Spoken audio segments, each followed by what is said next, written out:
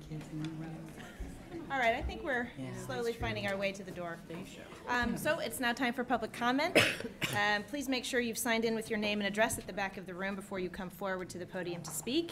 Public comment is 3 minutes per person, which will be timed by the timer on the wall there that makes a fairly loud noise at the end of the 3-minute process. Jonathan is acting as board secretary, so if there's a malfunction on the clock, you can blame him. And also, I request that you please be patient with me as I'm recording names and such as you get up and speak. So if I pause you, please forgive me. I've got a few extra jobs this evening. If your comment does pertain to an action item, which is one that appears later on the agenda, we would ask that you wait until that item comes up for discussion to make your comment. You will be allowed time to comment after the board discusses the item, but before the board votes on the item. Comments related to disciplinary actions or other matters which could be the subject of a grievance process, or comments that are derogatory of a person, business, or organization will be ruled out of order. There are public comment forms at the back table that you may fill out in lieu of coming forward and speaking if you so desire. And if you would like to make any public comment right now at this time, please feel free to step forward and slowly state your name and address for Jonathan.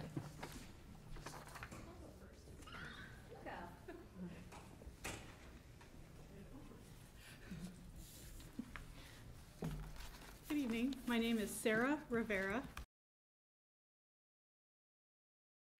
I'm sure some of you have inwardly rolled your eyes at the thought, great, there's those moms again.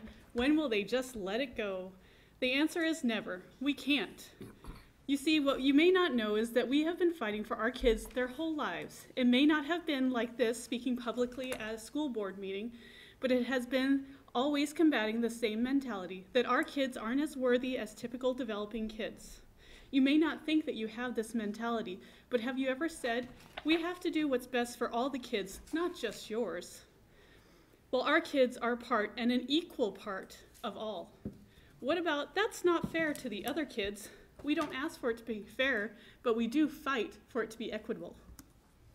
We fight for our kids to be seen as equally as important as their peers. It can be soul-crushing to be told time and again, 100 different ways, your children aren't worth even the smallest of accommodation. So we will fight. We fight for policy changes that should be standard practice already because recording benefits everyone in a meeting. We fight for stronger policies to protect our children and teachers from seclusion and restraint practices that are traumatic and unsafe for both. They are worth the effort to find a better way. We fight for our kids to be offered the same considerations that their general education peers are afforded when it comes to redistricting.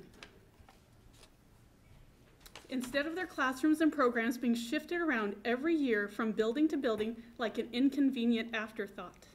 And when you have 30 years to comply with the federal law requiring you to make all schools accessible to those with disabilities, and it's not done, only to have ADA language show up in a bond issue as if it were an extra, that it only will happen if people vote for it, makes all of us with differently abled students, again, feel like our children are just pawns in your plan. They aren't a priority. Their well-being being held hostage by whether or not this bond passes, or at least that's how it appears. My son's teachers and school staff are amazing. They treat him with love and the respect that he deserves. So is the problem only at the top? I am an optimist by nature. I like to believe that no one does any of these things with malicious intent, but by simply not understanding these types of challenges. But when you represent a school district serving people of many different backgrounds, challenges, and concerns, you do not have the luxury of claiming ignorance. It is your job to find out those things you do not understand, ask for help when and where you need it, and if people from a marginalized group continually show up month after month after month, you might want to consider that there is a problem that needs to be fixed. Please remember that our children are different, but they are not less. They are not less. Thank you. Thank you. Yep.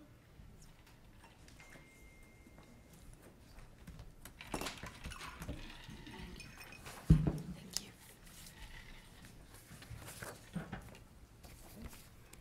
Good evening, Robin Schultz. As you know, legislation to require schools to allow parents to record IEP and 504 plan meetings was filed in December. Some of us representing MODE, Missouri Disability Empowerment, spent time over Christmas break preparing for the legislative session. One way we like to prepare is to make sure we are ready for any question that might be asked. We decided to take the questions asked by the board at the September board meeting and come up with answers to them, since legislators in other school districts will have the same questions that you had. We looked at the minutes from the board meeting to find out the questions you asked, but it didn't have them, so we listened to the recording. We then worked through the questions you asked that would be applicable to all school districts. We have compiled a 4-page document which addresses these questions and will be given to legislators. It's also located on our website. We want this accessible to any school district. To put this information together, we sat down with a team which consisted of 2 IT experts, a teacher, a speech language pathologist who once worked in schools, a few moms of children with IEPs, and a former special education administrator. We knew that to have the best information, we needed to bring together a team with different perspectives and ideas. The first page gives a little background information. It points out that schools should already have equipment and policies in place for those who use recording as an ADA accommodation. Teachers should already be comfortable and trained on recording, since some families can do this. The second page goes into what it would cost if a school decided to also record. I know that was a big concern. I want to point out, I won't go into all the numbers, but I want to point out that G Suites for Education is a free program CPS and many schools use, and it has unlimited data storage. G Suites for Education is FERPA compliant. We also included the cost for other data storage options. And I know that CPS might have their own method, and that's great. If that seems to be as expensive as I know was quoted a few months ago, it might be worth looking into some of these other options. The last page discusses a possible procedure for recording. It addresses questions like, how will we know who is talking? And what about ADA accommodations? Those were asked in September. An open recording policy and straightforward procedures would make life less complicated for parents and teachers. It would also eliminate the problem of parents and students being refused the ability to record, even though they need to record as an ADA accommodation. We are almost 10 months into the process of asking for an open recording policy. Are the parents frustrated? Of course they are.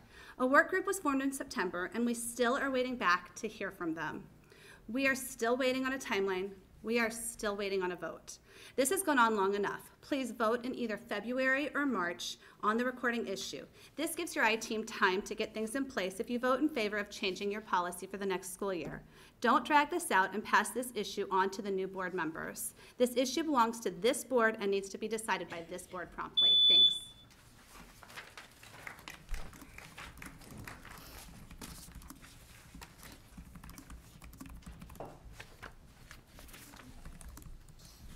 My name's Kara Arnett.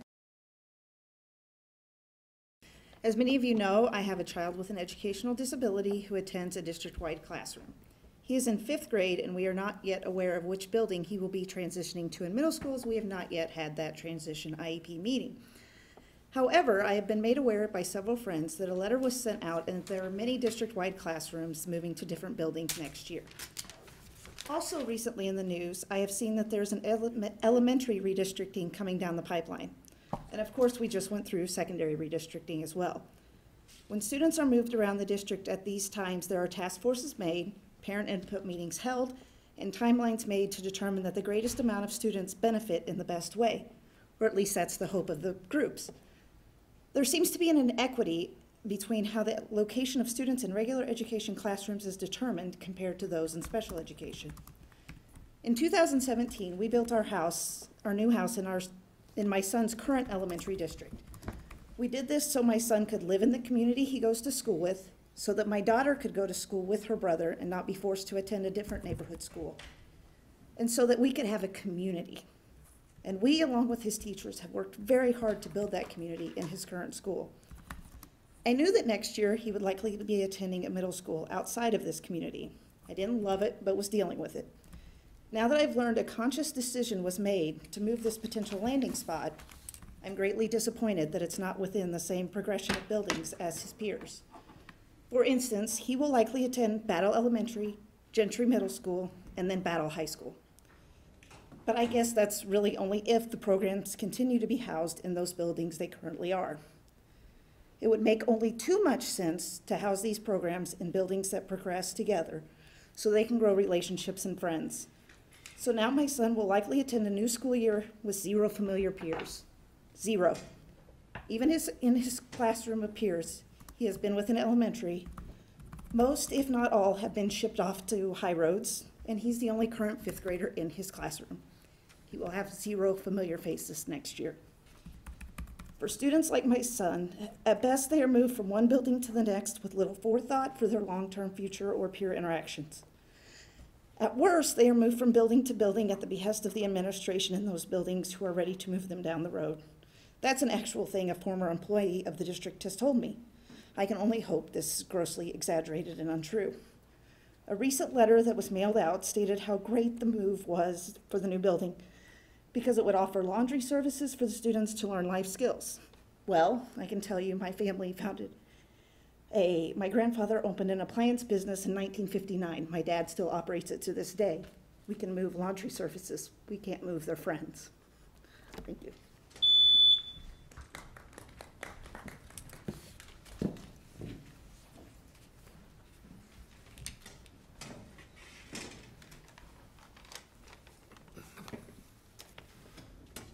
Good evening, I'm Sean Rivera. I'm a certified information system security practitioner, and I've worked in the information technology industry for over 20 years of my life. I do have a child who is in the CPS school district, and he also has special needs. I'd like to speak to the numbers that were put together in response to an inquiry around the costs projected to maintain audio recordings of IEPs. Seeing the number of approximately $700,000 was rather shocking, and I was not sure exactly how that number was derived. Over the past decade, data storage has become cheaper and cheaper by the gigabyte. And by most estimates, the cost of such storage is usually tenths of a penny per gigabyte. Given the high adoption of cloud storage, it's probably even lower. Additionally, public education is afforded various perks and benefits due to the industry sector, which would see great discounts applied. There's even some services that are provided by Google that would actually be free to the education sector, which allow for unlimited storage and would definitely meet the needs for FERPA-certified data storage. I do believe that most teachers and educators are provided a laptop of some type, I believe, that would be able to be used to record such recordings as what we're talking about. When viewing this through the lens of an information security practitioner, I do understand that there's concern about maybe there's sensitive data and information left on a hard drive. What happens if that laptop gets lost, so on and so forth. And certainly there's precautions you can take to help mitigate that further, such as disk level encryption, authentication as well, Active Directory based authentication, and policy that would indeed enforce the lack of storage on a local disk drive. I see all of this come to this conclusion that collecting and storing audio files for IEPs is not a hard task to figure out or overcome. It doesn't have to cost a penny, really, and with well-written procedures, it shouldn't add but an additional minute or two to most to store this data within CPS-owned and operated technology infrastructure. Lastly, this should not be a barrier to instituting a simple IEP recording policy. Thank you.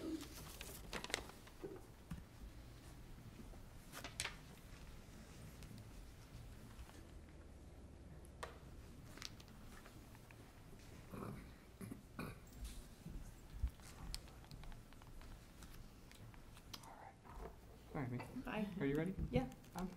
So am I, maybe. my name is Amy Saladay. I wanted to follow up on the work group regarding the recording policy. First of all, thank you for forming the work group. I appreciate it. I think all the other members of Como SEPTA and MODE do as well. Mrs. Malidi, you said at the September board meeting you wanted the work group to address teacher concerns. How is that being done? Scripts and checklists were discussed in your first work group meeting, and they most certainly raised the issue of predetermination, which is illegal. There has to be another way to make teachers feel comfortable other than scripts and checklists. Why isn't the work group setting up calls with districts in other states who already record to see how they handle recording? Might that be a way for teachers to feel more comfortable with recording? Ms. Wade, you asked at the September board meeting, what else can be done to help parent participation? How is the work group addressing that question? Mr. Sessions, you asked in the work group, is this a first step towards a CPAC? What is being done to follow up with that? Mr. Sessions, you also asked how to make parents feel supported. What is the work group doing to address that question? Mr. Willoughby, you said that the first goal should be getting ADA procedures put into place. It's been 4 months. Those disabilities haven't gone away, and neither have the parents. Do your new ADA guidelines make parents feel uncomfortable, or do they feel supported? With your work group, why aren't we accepting names from everyone who wants to participate? You had a redistricting boundary line work group that accepted anyone who wanted to participate. Why is your recording work group being handled differently? Why doesn't your work group have more than one parent? Why doesn't your work group have a high school student with an IEP or a 504 plan? When they're 18, they have to run their own meetings. You should have a student be part of that work group. Why are there no representatives from Race Matters or from Faith Voices? Is there equity in your work group? Are all classes represented? Why isn't there anyone on your work group outside of CPS who has experience with data storage? Why aren't there updates? Why are the documents not being publicly shared? What are the goals? Why haven't these been made public? Where is the agenda? Did you intend for your work group to meet only one time since the September board meeting? You formed a work group. That's great. Now let's get down to business. Let's make sure it's equitable, and let's make sure that that work group is really doing the job that you as a board intended. Thank you.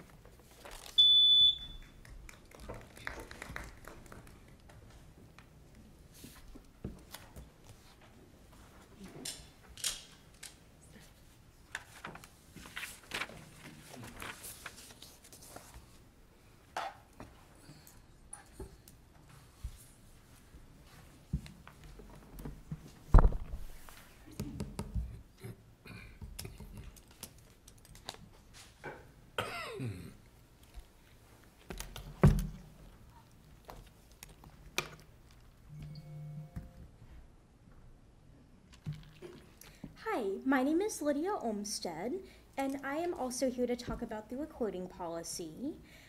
So last week I was scheduled to have an IEP meeting. It had been scheduled for several months, and I had requested to record the meeting as that is an accommodation in my IEP and necessary because I am not able to take notes as quickly as the discussion goes.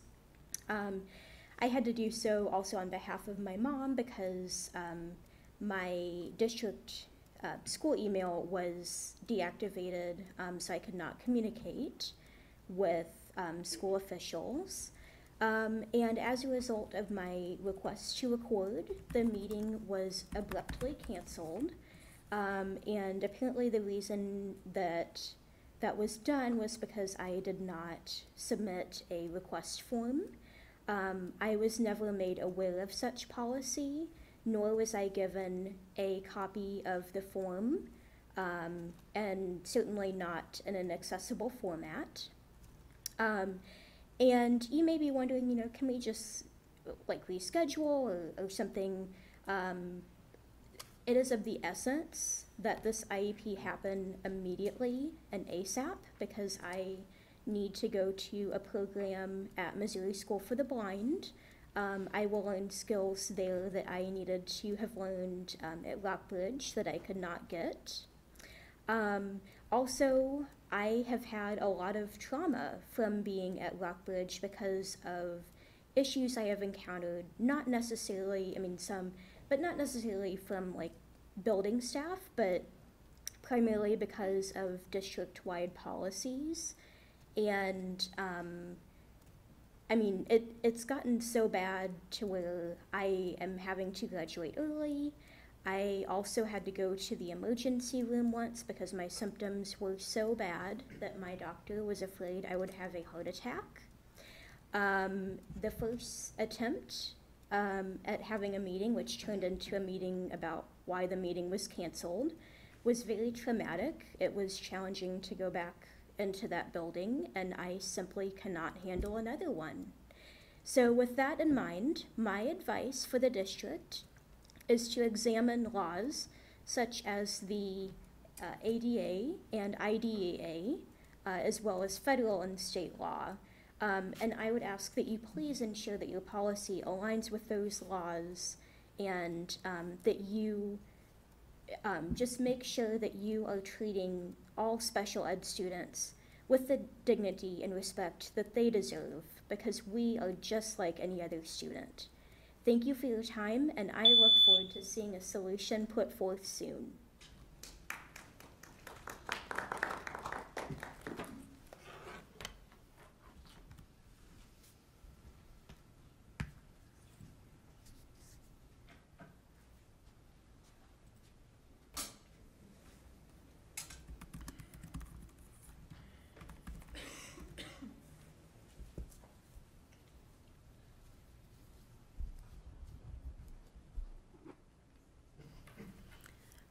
Hello, I'm Laura Wakefield, 2507 St. Regis Court. I also wanted to give an update related to policy KKB and give you kind of a snapshot of 5 clients that I have that have requested the accommodations that they should have under ADA. They are all parents who have disabilities. There's 5 families that have done that. 2 of the parents are white, 3 are black. The 2 parents that are white were given blanket, okay, yes, you can. They didn't have to fill out a form. They don't have to request before every meeting. All is well. The 3 black parents all were told no on the initial. They were told they had to fill out a form, and even when they filled out a form, they were given pushback, and they had to fight for it. One parent had to file an Office of Civil Rights complaint over it. So I wanted to give you an update that whatever the procedures that are being developed right now, they definitely are not equitable. So that would be really important for you to look into. Thank you.